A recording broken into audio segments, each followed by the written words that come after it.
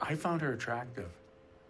There was this extraordinary sense of self. There's something really beautiful about an older woman who knows who she is, who has a great accomplishment. That already is sexy.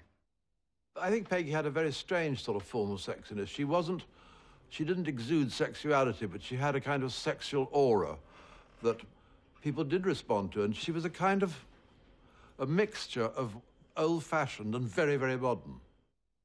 She was kind of testy if people assumed that she would tell you dirty stories or talk about sex or things like that.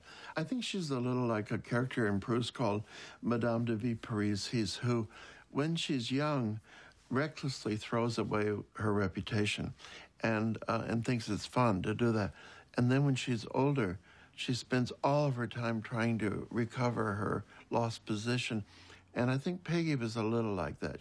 Assembling a great collection and starting a museum, all of that was something that would preserve her name, and that's what she wanted to do. She was a Guggenheim, and she had the ego of a Guggenheim. And she had a certain authority about her. And people were very impressed by her name. I mean, she used the Guggenheim name to good ends, and she'd carved out a niche for herself, and she filled it, and she seemed to be doing it very well.